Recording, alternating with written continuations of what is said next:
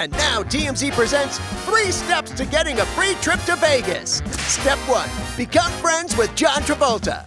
Steps 2 and 3 kind of become irrelevant after that, cause... It pays to be John Travolta's friend because to celebrate his 69th birthday, he flew a bunch of his friends to Vegas in a private plane. They're all dressed in tuxedos and like fancy gowns. Yes, Travolta threw himself a TWA-inspired party, as in Travolta World Airlines, where he took his friends and daughter Ella to Vegas for a show, a little cake, some gambling, and the best meal ever served.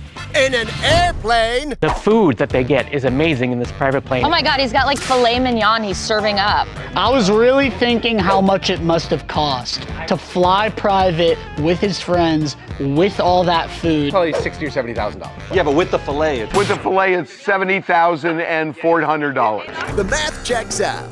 But throw in paying to put everyone up, the drinks and entertainment, plus...